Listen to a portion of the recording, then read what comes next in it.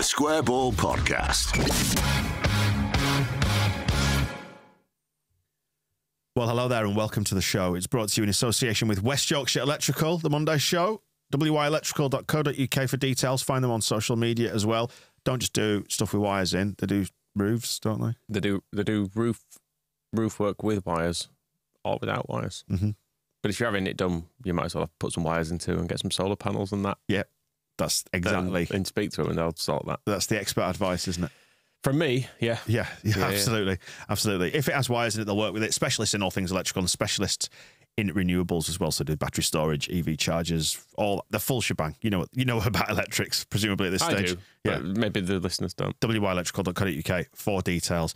Hello, Phil. Hey, so we're recording this. It's 6:30 on Sunday evening now. We thought we would steal a march on this one and find out what it was like in the press box today, because that's the sort of theme, the loose theme of this show is the view from the press box. How was it for you? How was Daniel Farke in the post-match then? Well. It's tight at the top, isn't it? And a hell of a lot tighter than I thought it was going to be at this stage. One of the things we got onto chatting about with him afterwards, the press conference, was whether or not he genuinely thought at the end of December, when it was 17 points to Leicester, whether he thought that gap could be bridged. And he said that he didn't really give it much thought at that point, which may or may not be true, but was honest enough to say that had he given it a lot of thought and had he, seriously considered the chances of that, to use his word, unrealistic, partly because Leicester was so good, partly because that is a massive gap to bridge and not easy to do. And also because I don't think at the end of December we were seeing in Leeds necessarily the capability to be as reliable as they've become. I mean, they've been a machine since the turn of the year. They're just bulldozing through fixtures. And I thought that today was just trademark Farke Leeds, really. It wasn't showy. It wasn't massively comprehensive in the sense of running to 3-4-5-0. But there was very little in the game for Millwall, even though they started to take risks in the second half. There weren't that many occasions where you really felt like they were seeing the whites of Melié's eyes. Leeds just had, again, those slivers of class that made the difference. And that is why, time after time, managers like Neil Harris today are sitting down and saying, A, we can't realistically compete with this or hope to beat this sort of team over and over again because they just are too good. B, this is why Leeds are probably going up because they play like this. They have these players. They have guys like Nonto who contributed very little before Christmas but is now scoring at a healthy rate.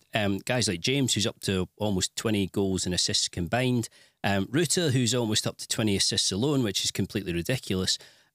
Just that element and that degree, which is very hard to compete with if you're a mid-table club or a club fighting relegation, and actually has become really difficult to compete with if you're right up at the top too. It's interesting, isn't it, how like the strain of the season is perhaps it's impacted other clubs a little bit more than Leeds to this point. Again, caveat everything by saying there is a long way to go.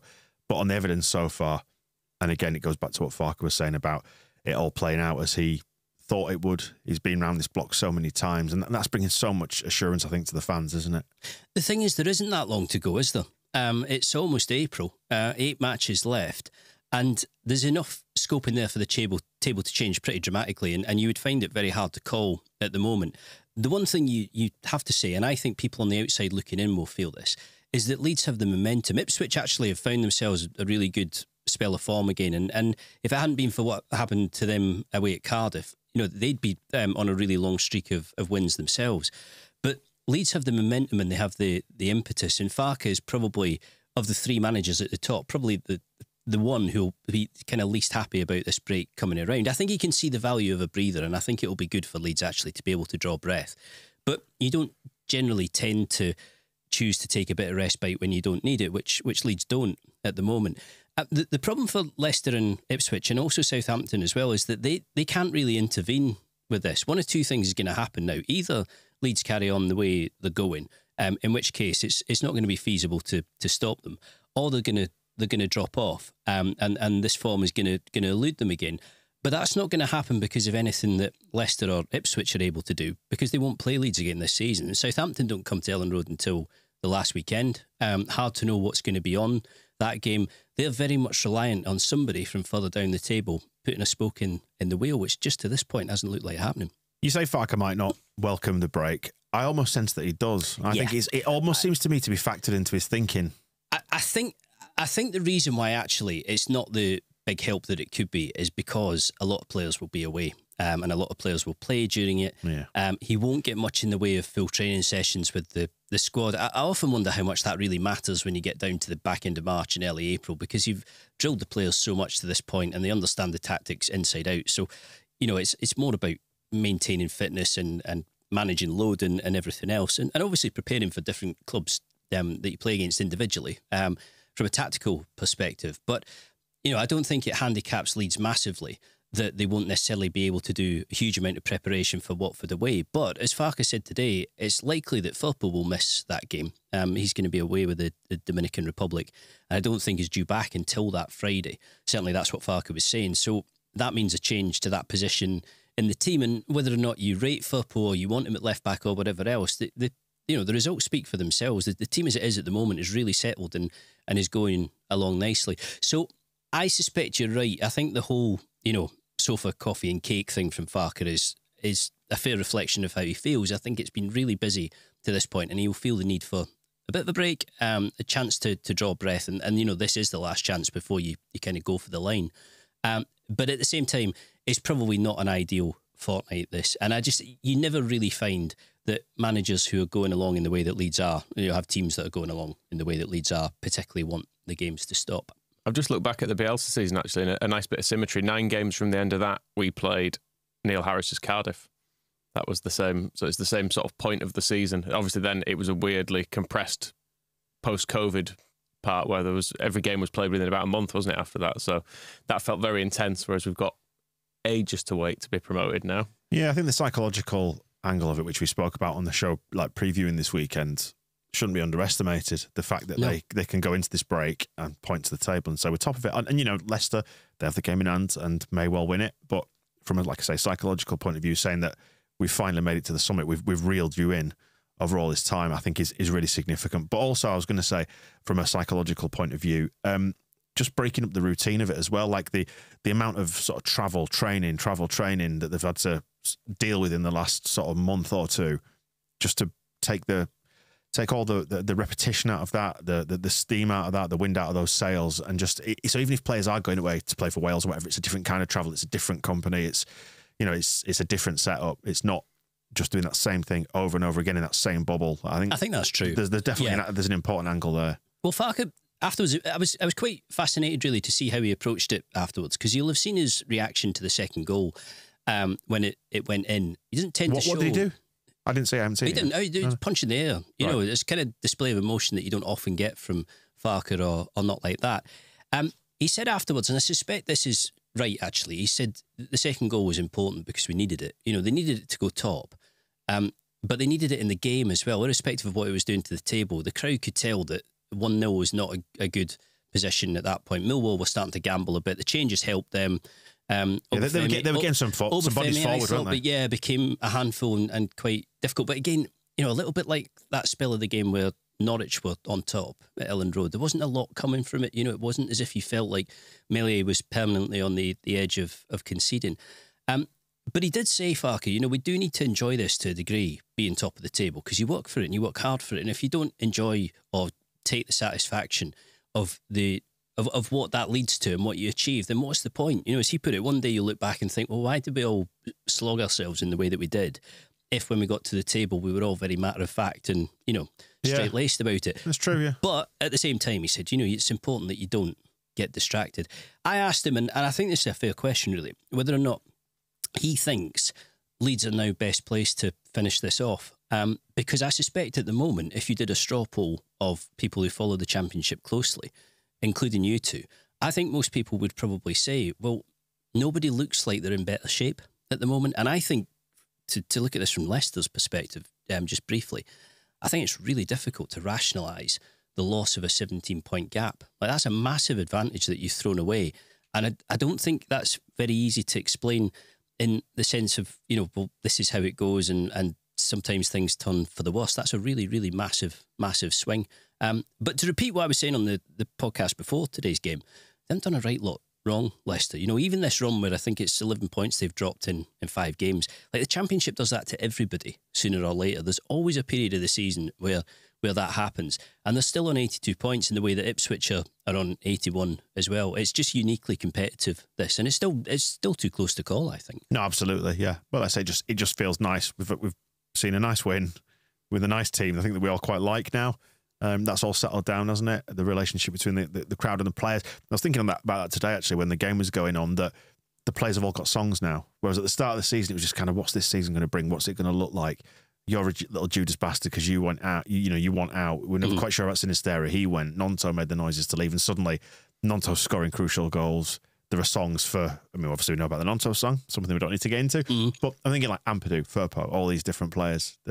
Also, you're back in the division that you took so long and worked so hard to get out of, and nobody wanted to be back in. And it goes without saying that if you're in the Championship, you can sign players that you want to, and that as you saw in the Bielsa era, players that you'll remember for life and players that you'll respect for life. But you don't get the truly elite players in the Championship. You know, your best footballers like Rafinha and others are what you get when you're in the Premier League and you've got the money to work with it. So I'm like you, I kind of wondered what the relationship would be like with the team, and whether, as I've said previously, this would all feel a bit transactional. You know, like you just need to get out of this league, get it done. If we win lots of games, great, but in the end, it's all about where you get into. But I think that's changed, and I think people are enjoying it more than that.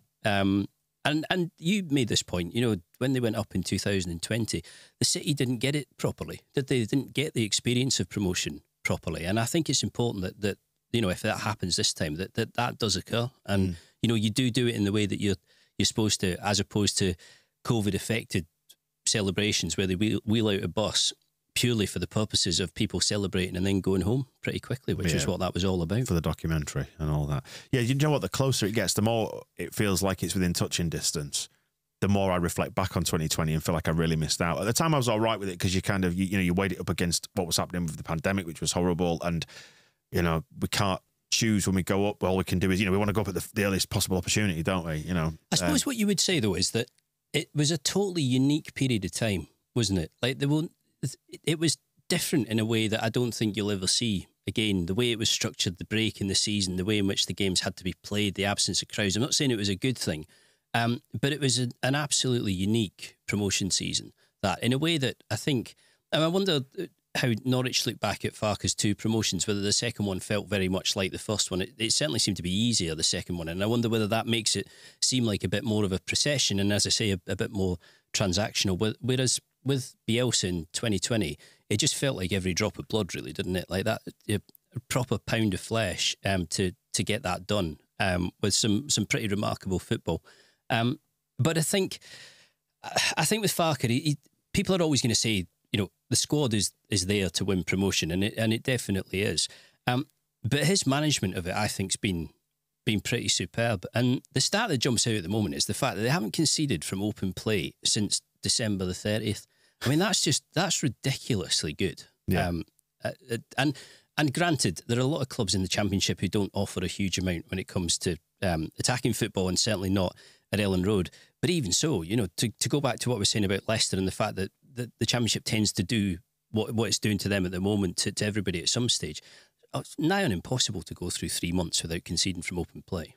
Yeah, and I think that, you know, whilst we do have the dice very much loaded in our favour in terms of, you know, squad and resources and parachute payments and all that, it's not our fault, is it? All we can do is enjoy what's in front of us, and I'm enjoying myself at the minute. Yeah, but it doesn't mean that they automatically all play well, and it doesn't mean that the changes you choose to make work. It doesn't mean that if you throw Bamford in for Pirro, that suddenly solves whatever it is that isn't quite working. It doesn't mean that... And we saw it at Stoke away, didn't we, actually, how we really sort of struggled through that game, and it was repeated a couple of times, wasn't it? And Nonto, I think, is a really good example as well of just teasing him back into form from a period where his mind didn't seem right, you know, his attitude didn't seem to be there. It just seemed like a bit of an unhappy relationship. But suddenly he's coming up with goals like today's, which was an, you know, just absolute banger. And what was needed, because it's a pretty flat first half today. Yeah. Good, though. Well, yeah. But it's just trademark Farke and Leeds, I think. Yeah. He's... we've been laughing on like the other shows, haven't we, Michael, about your requirement. Was it 27 goals, you said? That was early in the season, I think. Yeah, Yeah, I think it was a completely arbitrary. Oh, what, in order to redeem himself? Yeah. But I think that seems completely fair and rational. I think the importance of the goals he scored this year are certainly getting us there. It feels like he's not just adding the third or anything, is he? Either none. So he's opening the score and he's scoring. He got the winning goal at Bristol, didn't he? And I feel like I don't know. He's playing a vital part in this. It's interesting. I had a chat with somebody around New Year in the January window. Said I don't see the sense in retaining Nonto. I'd cash in on him and maybe reinvest it in 2 or 3 other players to get you up.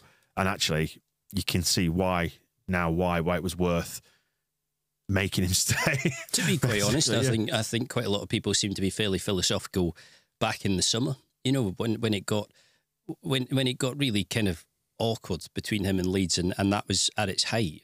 I was getting the sense that a lot of people were thinking, well, you know, just take the money, just get rid of it. And I think that was a fair attitude at the time. And again, in January, he hadn't done much to that point. So the argument that if you take the money for Nonto and reinvest it, you might actually benefit was totally valid. But there's a player who has been managed into form. And, you know, Dan James again today, it's easy to say, well, you know, they're not in the Premier League anymore, so James is more likely to have an impact and more likely to be useful. But the criticism of James was always that he didn't have any end product. You know, he didn't create, he didn't score goals, he was quick, and that was pretty much it. Well, you know, the stats say differently, and I don't think that happens by chance. I think that does come down to good culture, good atmosphere, and good management.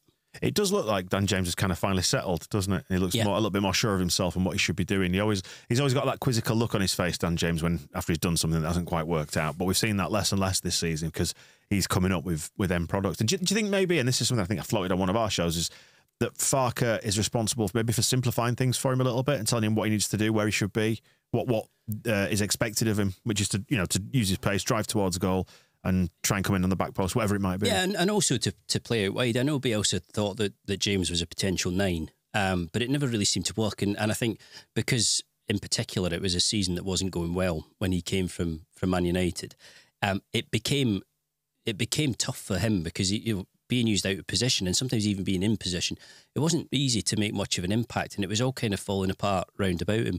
I think there is quite a high level of simplicity in Farke's tactics, which I think benefits quite a lot of the players. They don't take massive risks, and it isn't all gambled on, kind of all out attacking football all the time. But I was writing this after the Sheffield Wednesday game and saying, even if you want to see Leeds be, a bit more out there when it comes to the risks they are taking, or to be a bit more adventurous, why would you when the form is like this? When you're conceding so few goals and so, virtually none from open play for this period of time anyway, why would you break from the model that's working so well? I was going to say, all those clean sheets, only 28 goals conceded, best goal difference in the division. It's almost like he knows what he's doing. Yeah, but Birmingham 4, Leeds 5 was exciting, wasn't it? It was. It was. He'd very near killed me.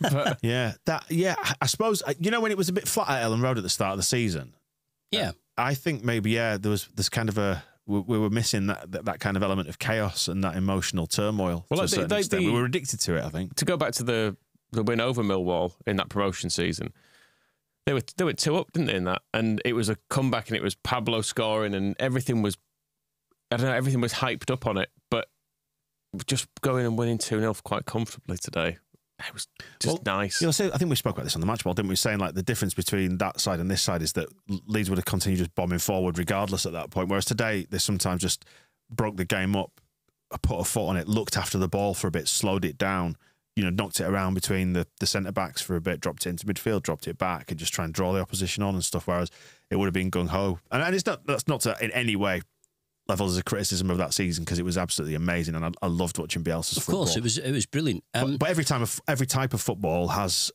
weaknesses in it, doesn't it? And has its own shortcomings, whatever they may be. But you also have to have your own way, and I suspect the worst thing you could ever do at Leeds, or in general actually, is to try and copy what Bielsa does or emulate what Bielsa does or try to essentially be him. I think it's been quite telling that when Marsh was here, as an example, there was constant talk in press conferences and everything else about Bielsa. It came up all the time.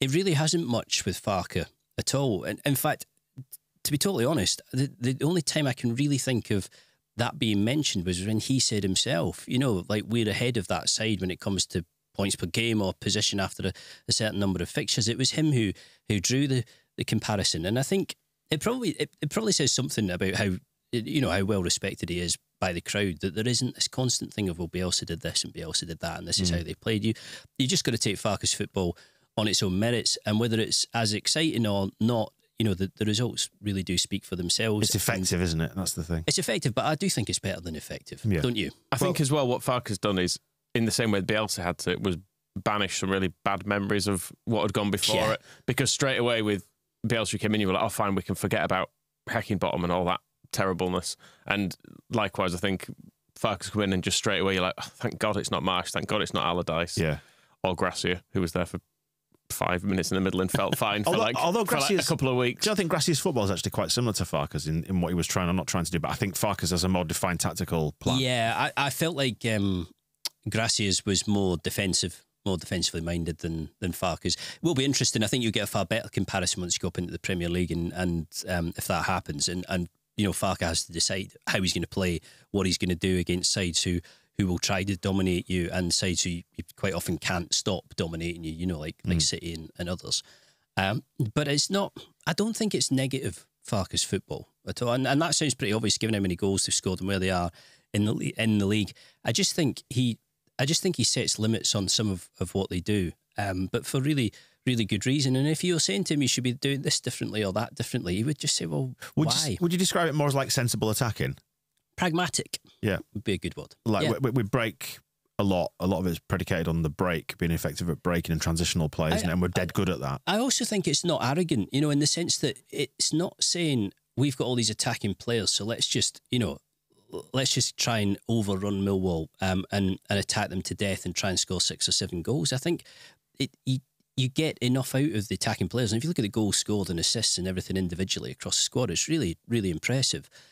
So it's kind of like maximising the output, or at least getting very good output from them without trying to get too much. I just think the balance has been right. And I wouldn't say at the moment they're looking wildly fresh, Leeds. I think they've definitely had to find reserves of stamina through the past few weeks. But with the exception of the Leicester game, they haven't looked in much trouble either. Yeah, and you can say to the players as well, like you've got to where we were setting out to get to at the start of the season, which would be top of the table. You've done that, and now the finishing line is in sight, and it's not something to be scared of. It's another 8 games left to play, and then you get to have a break and hopefully to celebrate your achievements. Yeah, I was going to ask, just talking about the sort of post Bielsa thing. Do you think we're finally emerging from his shadow? And we kind of addressed that in the point that we just discussed there. Not his shadow, but the shadow of that time and the expectations that came with it. I would say so. It suddenly feels like a different era. Because we felt rudderless afterwards. The stuff that we tried to do afterwards, just zigzagging from one thing to another, and it was all kind of underpinned by a lot of Victor Orta's whims. And whereas we're seeing now this very sort of systematic data-led approach from the 49ers and all the people that are in the club there on the playing side, and it's a huge number, isn't it? Yeah, I don't think that this squad was necessarily as easy to put together as people would assume. There was a lot of movement needed in the summer. I wrote a couple of weeks ago about Nick Hammond and his role in the background, doing all of this. And I've read a few people say, somebody tweeted me back after a piece I'd written, I think it might have been about Hammond actually. Show us a picture of you, put a picture of your bird on here. No, sadly not. It was saying they've got a Premier League squad, so they would get promoted. I don't think that's true at all. I don't think this is a squad that would, if you went up with this and played in the Premier League with this squad, I don't think it would necessarily stay up. But it's very, very good by Championship standards. That, as far as I'm aware, is the name of the game, isn't it? Build yourself a squad and a team that gets you out of the league. And as we were saying last season, there's been too much looking steps down the road, I think, with Leeds at times. Let's get up and then figure out what we're going to do when we're there. And that's not to suggest that they shouldn't start planning for the various contingencies. We know that they are. Absolutely. But the interesting comparison will be between what they do, if they go up, what they do in the transfer market compared to what they did back in 2020 and the sort of subsequent seasons, to see whether some of the bets are a little bit safer, whether they go for a few more sure things rather than anything too out there. I mean, I have to say, some of the players that they did sign initially, I do think there's a decent defender in Robin Koch. And when he came, he had good reputation. Germany International didn't seem like a stupid signing, that one. Likewise, Rodrigo in Spain. But the more you look at it, the more you just don't think that there was enough joined up thinking in what they were doing and the kind of next squad that they were trying to build. Yeah. It's probably telling that this season there's not been a huge amount of upset about the squad, insofar as in the Bielsa season it was, well, the first one it was we need a keeper and we got Kiko Casilla. Second season we needed a striker and we got Jean-Kevin Augustin. Throughout all of them we needed more cover in midfield and we just never bothered. It was just Mateus Klick, hopefully we'll be fine. But it feels like this year I don't know, people have gone, okay, yeah. Yeah, there was a lack of insurance, wasn't there? And we've gone out we needed a fullback and we've gone out in January and got someone who was in the team of the Championship last year, and you go, yeah, all right, this all seems perfectly sensible. You know, we were saying, quite nice if they signed a left back. I mean, what would have been the point, up until now? Would the left back have played? I don't think they would.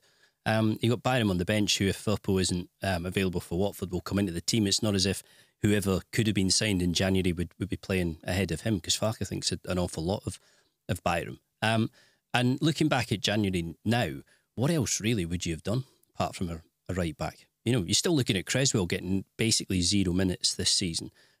Cooper hardly playing, Ampadu in that position. Strike, you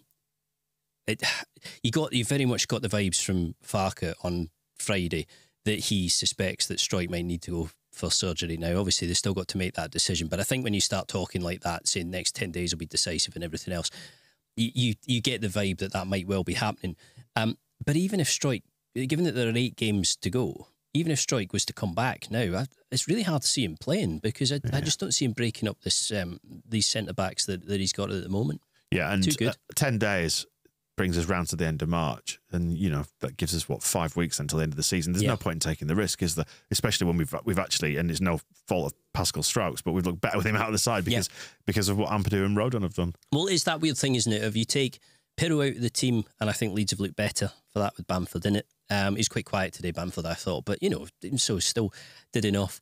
You lose Strike, you have to shift Ampadu out of midfield, and again, like you say, you certainly don't look any worse for it. And the defensive record as it is at the moment, it's not just the number of goals that are going in, it's the quality of chances they're giving away, which are very, very low. It's not that like teams are creating lots of big chances against them.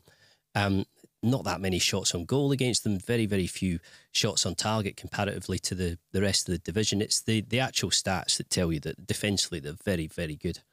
I'd really like us now just to come back after the break, obviously free of any additional injuries from the internationals, and just keep winning. Yeah. And just win the last 8 games. Lads, and just go out there and make it look easy for me, just for once, please, in my lifetime, so I can look back and say there was that season when everything was just very, very chill. The wins have been pretty chill, haven't they? There's not very tense. There's not an awful lot of back and forth on them, is there? Where I suppose the Preston game went to the wire, didn't it? We needed the late winner in that. I think that's been one of the most critical games of the season. And Leicester was fairly insane. But the rest of the run has generally felt like quite regulation wins. Like even the nerves today against Millwall were kind of inspired by a sort of Leeds United PTSD, if you like, thinking back to historic times when we've blown it, and you kind of expect them to do it again. People will always cite what happened against bloody Wigan over Easter in the first Bielsa season. You go, oh, well, you never know, that might just be the train that's coming down the track towards us again. I'm not even sure there was any bigger picture stuff to it today. I just think people could see that Millwall were getting into the game and were thinking, well, it's only 1-0, so if they score, it's a problem. What I did think was funny was, even though the game was quite clearly won in injury time, that sort of palpable fear among the crowd, or that sort of little nervousness, everybody knowing that if Millwall scored, you'd drop down to second. It really makes a massive difference. But, psychologically, I do think it's pretty important. But it's quite rare to see that when the game's done, but everybody's a bit anxious about Millwall, pushing up and committing men forward and everything else. But they deserved it today. And, yeah, I mean, I do think the night when I thought they looked like they're going up with Swansea, because that was just that totally steamroller Swansea down there, and what I thought could be quite a difficult game, a horrible night as well. But I think the result that really, really opened the door to automatic promotion being possible was the Preston game. That late goal from Pirro. I honestly think everybody would have come away from that, if it had been 1-1, thinking it's going to be the playoffs, because Leeds are doing too much of what they were doing before Christmas, which is dropping points here and there, and not all the time, but regularly enough to mean that the lead above them was a problem. But from that point, they really have motored. It's been great, hasn't it? And let's hope it just continues. Another 8 games, that's all we ask. So we're going to take a break now over the international break. We'll come back with a show to preview the Watford and the Hull games. Then we'll come back after the long Easter weekend and see where we are then. But it's another tick in the box, isn't it, in the positive column? And while people will enjoy the spoils of going top, we all know, I think, all of us, that there's still a long way to go yet. So we don't get carried away. Oh, it was cheesecake as well, wasn't it? It was cheesecake for Farke. Yeah, did you? Was it Graham who asked that one? Yeah, just as he was going out on Friday, said to me. We didn't find out what flavour it is. I'm thinking classic New York. Yeah, I think so. But are you having berries with it? A little coolie on the side, that kind of thing, you know? Yeah, I reckon so. Aye. But these are the questions that need to be answered. Yeah. Next time. There's always a next time. Right, Phil, Michael, cheers. Right. Thank you. Enjoy the international break. Phil, we'll catch up before Watford, yeah? Excellent. See you soon. The Square Ball Podcast.